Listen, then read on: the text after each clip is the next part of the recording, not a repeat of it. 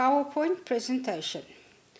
Examination-based context session for Mother Tongue and Literacy Development 1, English, for the year 2022. I'm your tutor, Mrs. Rita Davids. Please see my tutor details. Dear students, all examination papers are combined as requested by IOL for the courses DPPE, DJPE and CEC.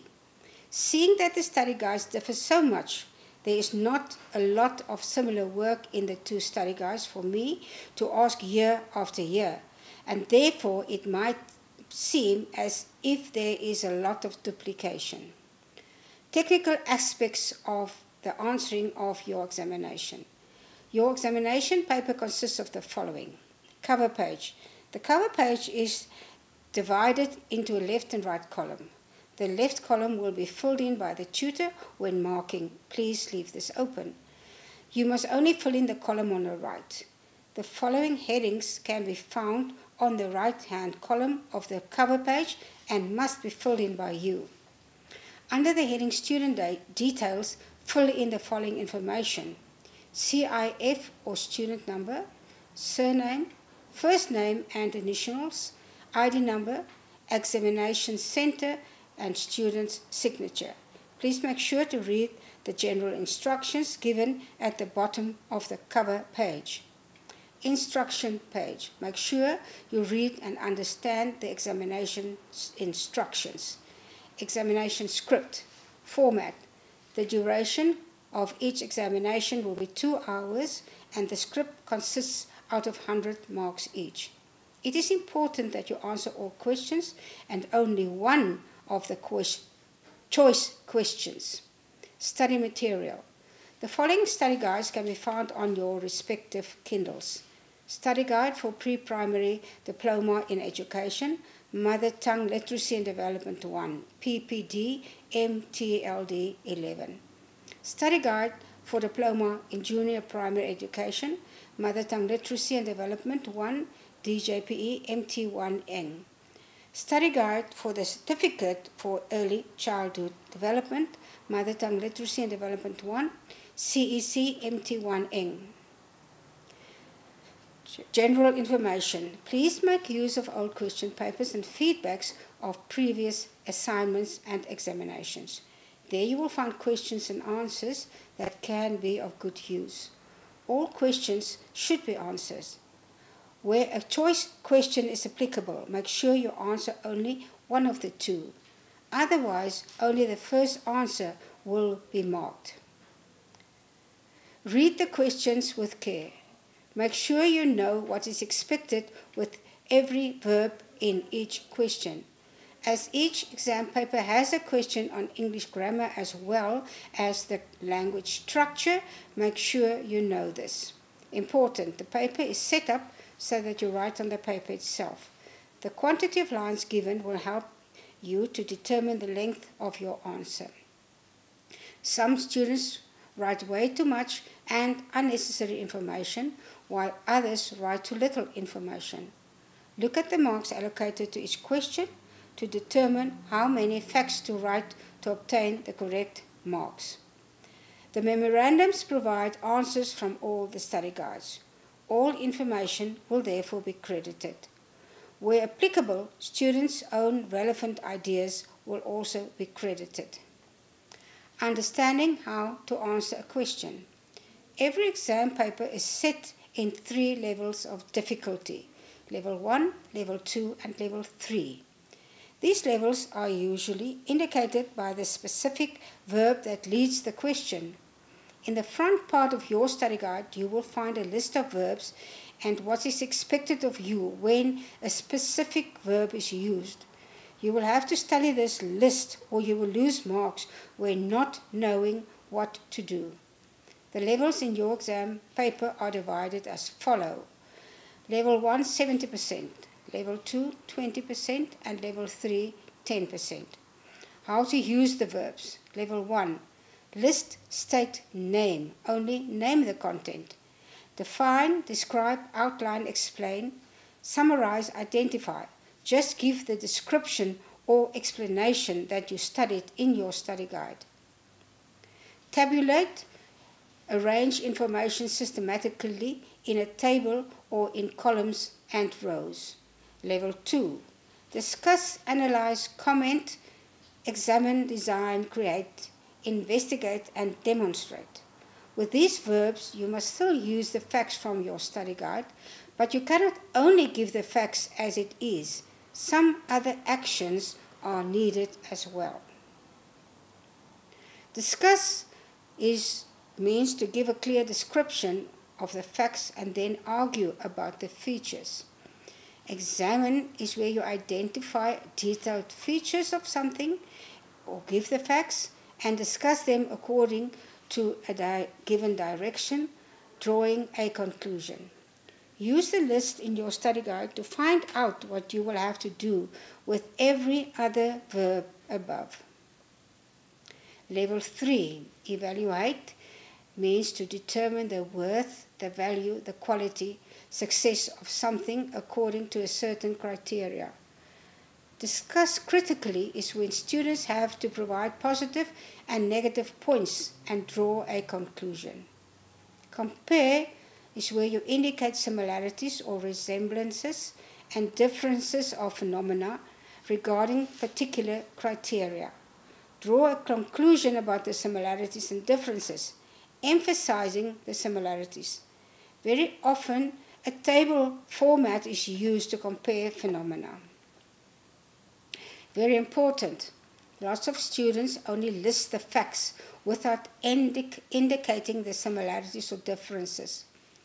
Distinguish, differentiate, or contrast is to describe two phenomena or things according to relevant criteria. Clearly point out the differences between the two sets. Important. Lots of students only list the facts without indicating what the differences are. To explain the differences, the words while and but can be used to separate the facts. It is very important that you know what to do with all the verbs, as not knowing will cause you losing valuable marks.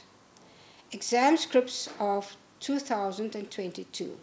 Please note, only one presentation will be recorded for the examination scripts of April, August, and November every year. There will not be a presentation for each examination. For the April, August, and November examinations, concentrate on the following. References are not done in any particular order. The following are what you might get in any of the 3 exam scripts.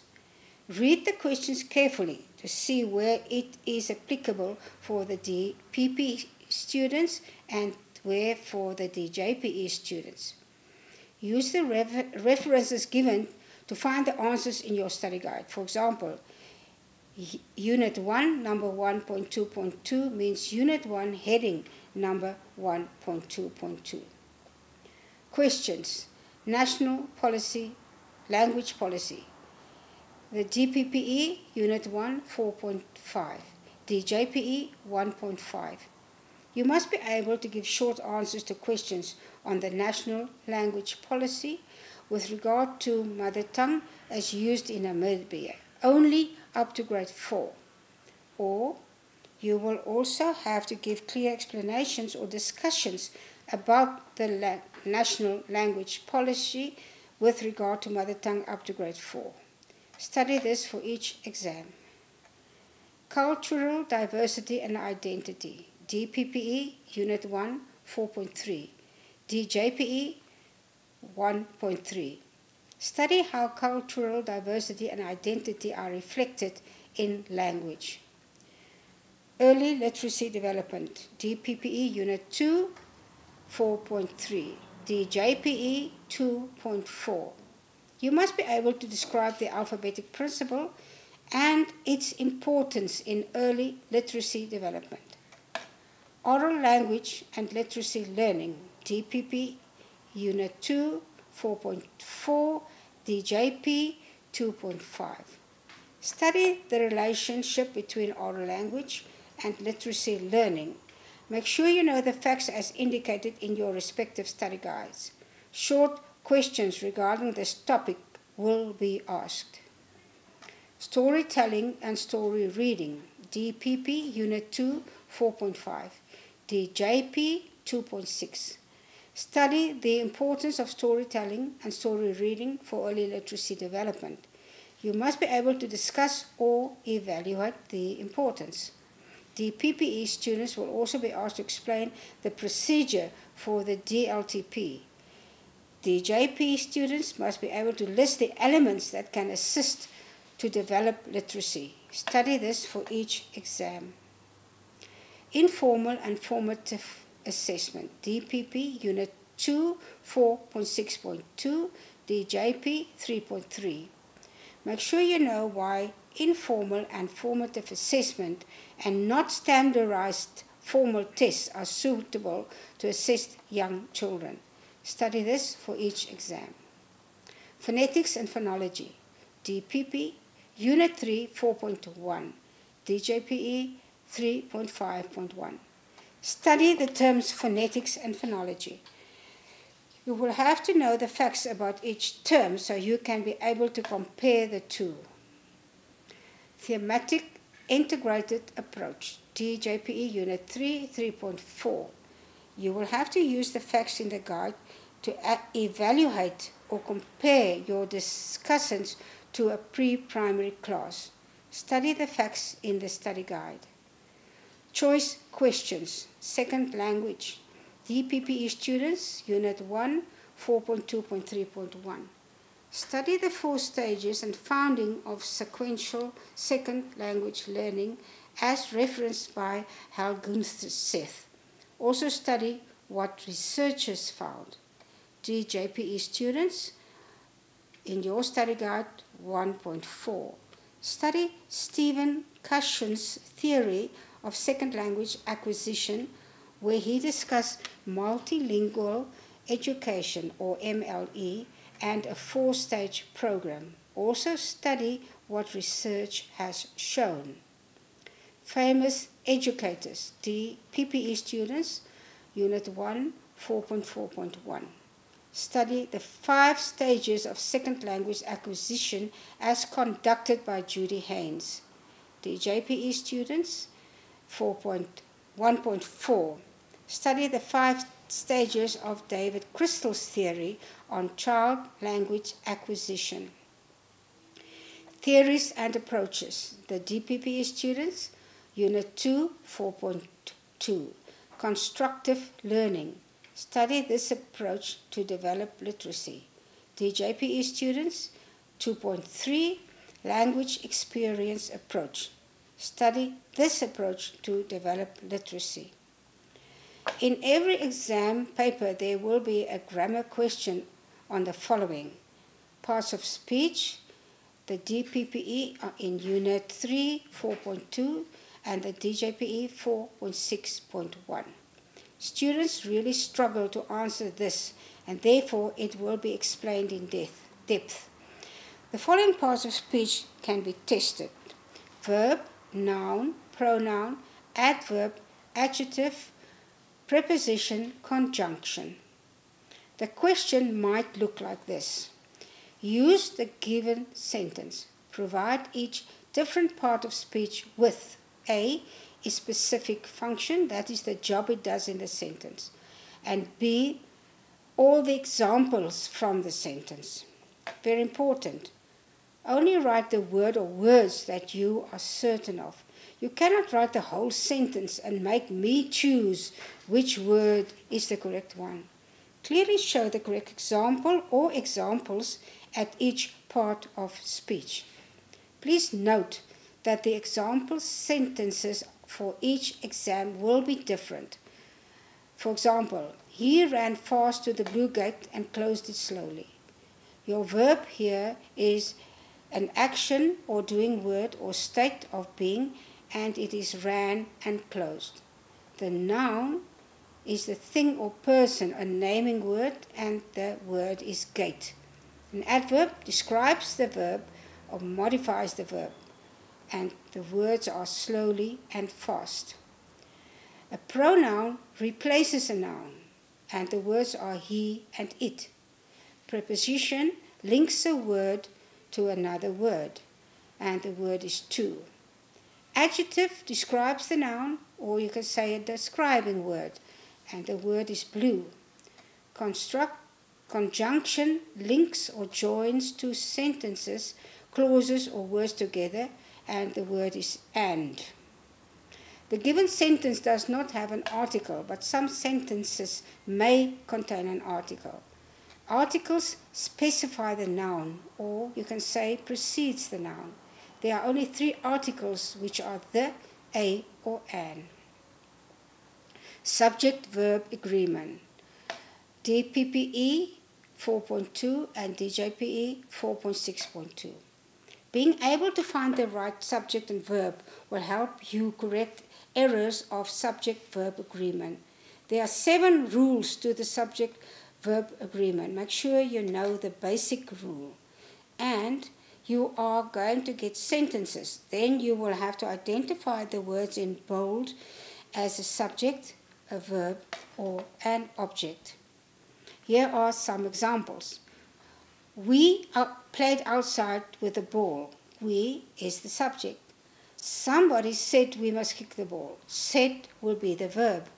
For a moment, everybody stood still. Everybody will be the subject. When Peter kicked the ball, the word ball will be the object. Everybody started to kick the ball. The word kick will be the verb. After a while, Mother called us to drink some cool drinks. Cool drinks will be the object. Please note that the example sentences for each exam will be different. Parts of the language. GPP Unit 3 4.2 and DJP 4.6.2. Provide each of the following parts of the language with a short explanation as well as an example from the given sentence. Please note that the example sentences for each exam will be different. For example, he ran through the blue gate at 9 o'clock. The main sentence is a sentence with a subject, a verb, also called a predicate, and an object. And the example is he ran through the blue gate. Oops. What was it now? A phrase is a group of words that do not have both a subject and a verb. A group of verbs without a finite verb. And the example is at 9 o'clock. The subject is the person doing the deed. Reflects who or what we are talking about. And here the example is he. Object is what is being done to. Answers who or what after the verb. And the example will be the blue gate. Tenses. DPPE 4.2 and DJPE 4.6.2. You must be able to change a given sentence into any of the following tenses. Present tense, past tense, future tense, present continuous tense, past continuous tense, and future continuous tense. And please note that the examples, sentences for each exam will be different. Example, I catch the ball that my sister throws. This sentence is in the present tense. In the past tense, it will be, I caught the ball that my sister threw. In the future tense, I shall catch the ball that my sister will throw. The present continuous tense, I am catching the ball that my sister is throwing. Past continuous tense, I was catching the ball that my sister was throwing. Future continuous tense, I shall be catching the ball that my sister will be throwing. A quick summary of English tenses. Present tense, something that is unchanging, general, scheduled or happening at certain intervals. It uses the verb plus S. Present continuous tense, something that is happening now or in the near future. Future uses is and the verb plus ing. Past tense, something that happened before now. It uses the verbs plus ed. Past continuous tense, something that got interrupted by an event or a time. Uses was plus the verb and ing. Future tense, something that will happen later than now. uses will plus the verb, is going to plus the verb. Future continuous tense, something that will be interrupted by an event or a time. Uses will be plus the verb and ing, is going to be plus the verb and ing. Exam preparations and writing tips. Exam timetable. Make sure you know what rooms your exams will be in and what time they start. Consult the IOL office for these details and not the subject tutor. Emergency. If you happen to fall in during the examination session, immediately notify the invigilator for correct action to be taken. During the examination, write your details as requested. Read the exam paper a couple of times to make sure you understand the instructions and questions. Make sure you answer all questions. If there is a choice question, make sure you answer the correct one. Do not dive into writing without first reading the entire paper. Calculate how much time you will give each question and stick to it. If time permits, check your answers, spelling, punctuation, and use of grammar. Suggestions how to study. You cannot pass this subject if you do not know the content of the study guide. You cannot start studying only one day before the examination. After receiving your study guide, immediately summarize the content. Read through your summary at least once a week. After 2 months before the examination, start studying. Do not try to study the whole content in one day, but divide it into portions that you can handle. Restudy the content on a regular basis to ensure that you remember it. The cue to answer a very good exam paper is study your IOL study guide very well, because all answers will be from this. Study the work that was summarized in this exam-based context session. You can also find this on the portal. Study the corrected questions in your returned assignment, as 30% can be in the examination. Read the questions in the paper until you understand what is asked. Lots of students do not understand what is asked in the questions. Answer in your own words means construct the correct facts from your study guide in your own words, and not to make up your own facts and stories to write down. While doing this, make sure you do not lose some important facts of the specific question. To avoid this, list and number the facts underneath each other wherever possible. Remember, my marking cannot help you pass your exam. I mark according to a memorandum, and my work is being moderated. I cannot give you marks when the correct facts are not written down. Only you can help yourself pass the examination by studying very hard. If you failed the previous exam, make sure that you obtain a feedback on marking from IOL officers to find out what you did wrong. General. Obtaining high marks in your examination does not guarantee high marks in the examination.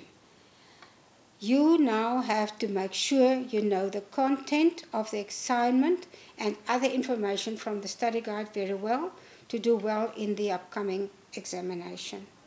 Make sure that you have all the information you get from the context sessions and the feedback of the assignments and previous examinations. You will find very important and useful information through these. Please note, tutors do not work in the IOL offices. We are part-time workers who work from our homes and cannot help you with any administrative problems. I tutor different subjects in different courses, and therefore when emailing me, please name your course code, subject code, and semester code. I can only help you with problems concerning your subject content. I am always available for help, but if you do have a question you would like to ask me, it is best to mail it to me at my email address below. Then I can give you a well-constructed answer. I can also send information via WhatsApp on your phone. I wish you the best of luck for your examination. Your tutor, Rita Davids.